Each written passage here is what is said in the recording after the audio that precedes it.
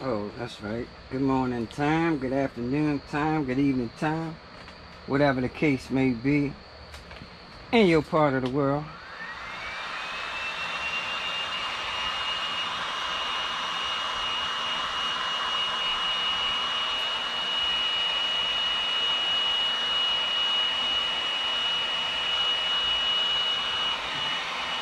Crisscrossing wires here.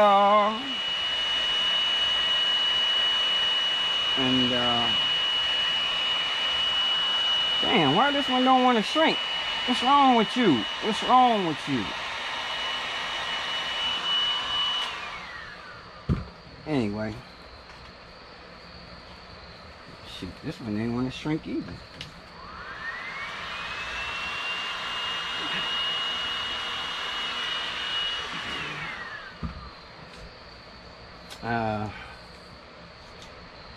Oh, finally, I've been battling with this, not battling with this damn Surron all day, man, but trying to battle with it. I just kept getting interrupted with all kinds of shit. But that's how it goes. But anyway, finally was able to get a chance to work on this damn thing. Oh, I'm ready to knock the light down. And once we was able to get a chance to work on the damn thing, we was able to get it done. Well, kinda, we almost done. We almost done. Just gotta seal everything up and then do a little test. But I don't see why it shouldn't work. As there's nothing else that could go wrong.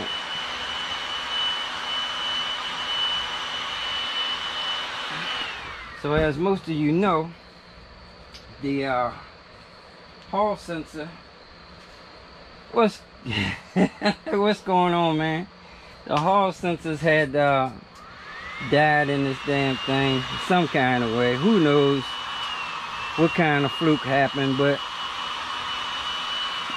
the hall sensors got knocked out, and we replaced them, and everything should be everything.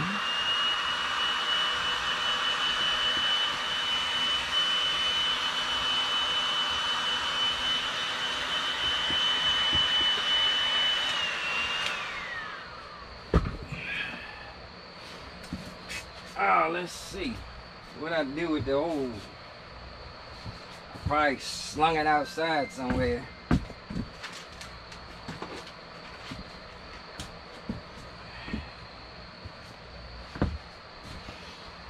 This is the old hall sensor, and like I said, when I tested it with my multimeter, it didn't test good. It tested that it was bad. So I put a brand new one in it, and I'm pretty sure it should be working when I power it back up. No doubt about it.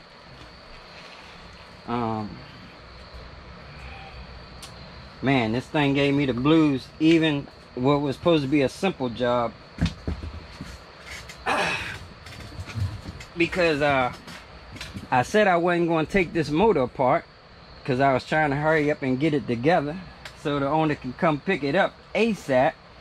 And then when I was putting these hall sensors had 3 little screws that hold it in place.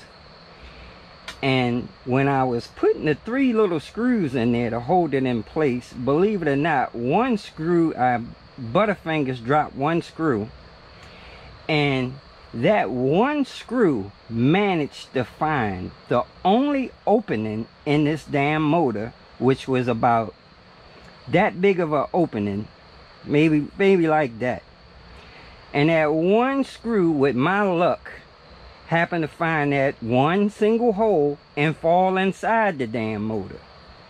So at that point, I ended up having to take the motor apart. Then I didn't have no choice. But anyway, it was kind of worked out. because while I would have been guessing what kind of shape this motor was in, I got to see that man, this motor has pretty much all brand new internals in it. I'm gonna load another video. I did a couple little clips when I was doing this. Took a couple short clips, but I got some short clips of the inside of this motor. And all the other Surron videos that I have watched on guys taking apart Surron motors, they all looked terrible inside because of that water issue. So there's no doubt in my mind that this has all new internals in it, because the inside of this motor looked like you could eat off everything. Everything was shiny and brand new, and man, it just looked wonderful. So with brand new Hall sensors, I know this thing should pretty much be like a rebuilt motor. Now as you can see, I got everything out of them thing. Ignition's out, and I said I was going to remove all of this excess Surron wiring, because I put a new controller and everything in it. I ran all new wires for the new controller. I didn't use any Surron's wiring. That made it a lot easier for me. Not only that, if we ever want to convert this back to a stock Surron, it would be very easy to plug everything back up using this harness and put everything back like it was. But being as though I had to take it all apart, I removed this, got it all out the way, so it'll be nice and neat and clean. Not only that, if anybody else ever has to troubleshoot this bike in the future and it's not me, it will be very easy to do. Very basic system now, you know, with the Kelly, and I mean, it's just a regular system. Anybody should be able to troubleshoot this thing. When you got all this excess harnesses, I mean, that makes it more difficult. Not to mention all those extra sensors and stuff that normally give trouble, you know, like the kickstand sensor and the tilt sensors and crash sensors and all that stuff has been removed. Now I don't know if that's a good thing, because I don't ride dirt bikes, but at least it's not going to cause any problems. So yeah, anyway, I just turned the ignition key, and as you can see, we got a green light down there. Hopefully green means go. It normally means go.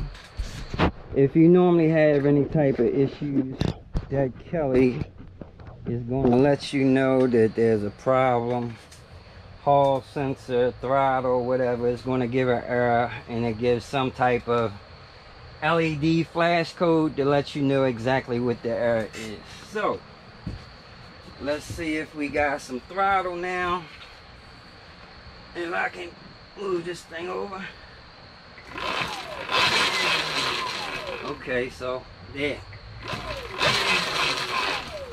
Alright, as you can see, we got throttle. I ain't gonna spin the wheel around like a fool, but yeah, it's working as it should.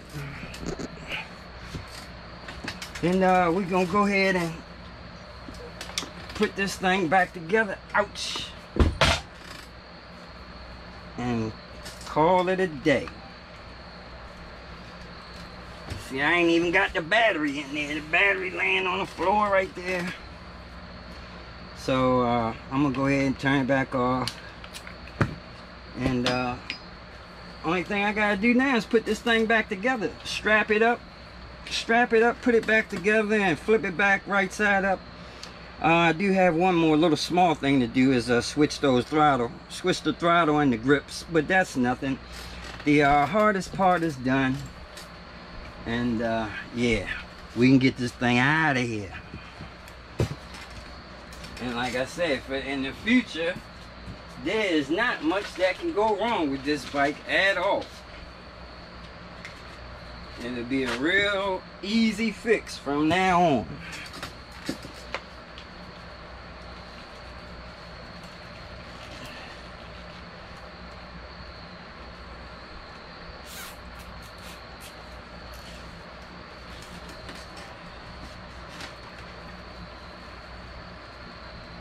Anyway, I told you guys earlier, I'm going to kind of be messed up for the next couple days, because they getting ready to work on this building, change the siding and all that, man. So I gotta pack up everything in this shop and move it inside and out of the way so they can come in and do what they gotta do. So like I said, all my plans that I was going to be doing this and doing that for the next couple days, that ain't happening. Let's see.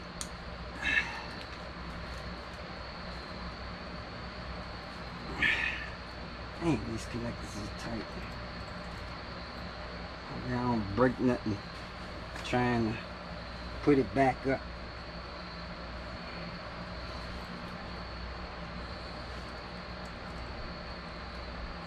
Wow, that little plug is a pain. Let's see. That one coming loose nice and easy. Why is this one want to be difficult?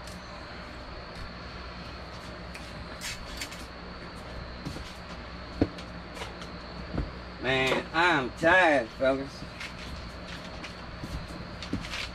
I thought I had got enough rest, but no. Look like I'm gonna be on vacation for a minute, so I'll get some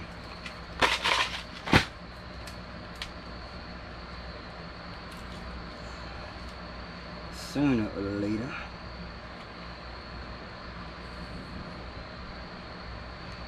But I had also hit on the fact that I wanted to go over a little battery theory, because while it's getting cold, I'm definitely going to be going into some battery tech. I'm going to build me a mean battery for sure. But I want to discuss a few things, because I don't think people take everything into consideration when they're planning to build a battery. And most of the time people want to go with the biggest cells, the latest, greatest, newest technology. And I mean, of course, for the most part, people want to do that. But it doesn't always mean that that's going to be best for you. So even though I want to use some either 21700s if I'm going to be using cells, or I don't know, as opposed, most people want to use 21700s over 18650s, especially those P42s. But just because they have more capacity doesn't always mean that that's going to work out best for you, because depending upon how much actual room and space you actually have, and it also matters on exactly what cells you're going to use. Just because those cells have more capacity doesn't mean that in your build it's going to be a better fit. And what I mean by that is, for the most part, 21700 has like 30% more capacity over 18650. However, that depends on how many 18650s you're comparing to 21700s. Now, if you're doing a build on a small bike frame where you can only fit a certain amount of 21700s because they're so big, you also have to calculate how many 18650s you can fit in that same frame, because you may be able to fit more 18650s. So at the end of the day, when you're totaling out your capacity, the 18650s may actually have more capacity if you can fit more of them in the frame.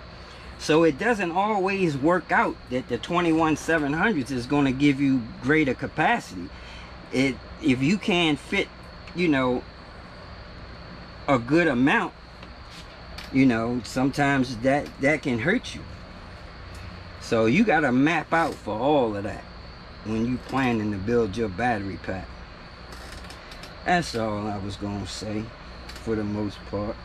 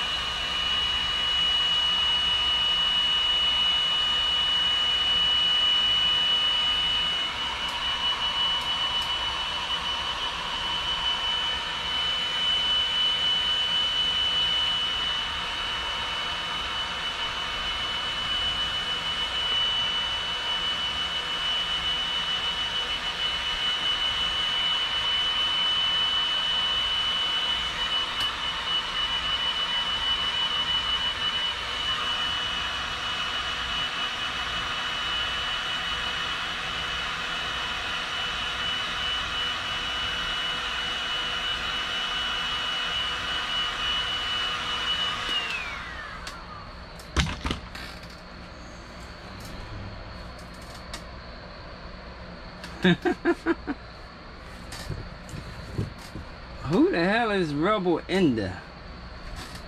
Barney Rubble, is that you? I know that ain't you up on my stream, Barney Rubble. That can't be that same Barney Rubble that I know. If so, I gotta turn all the lights out and hide shit.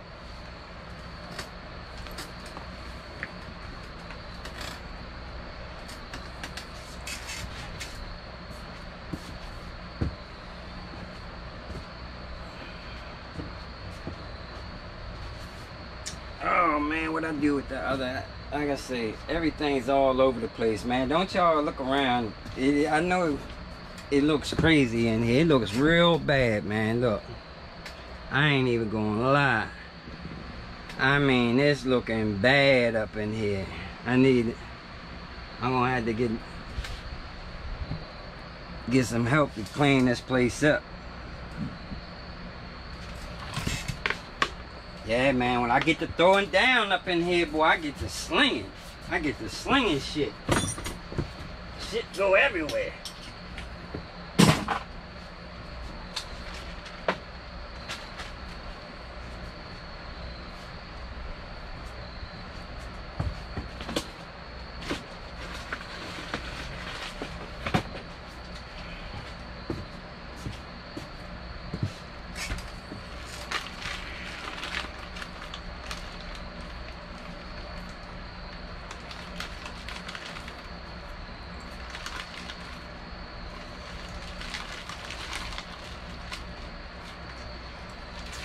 So I was also watching some videos on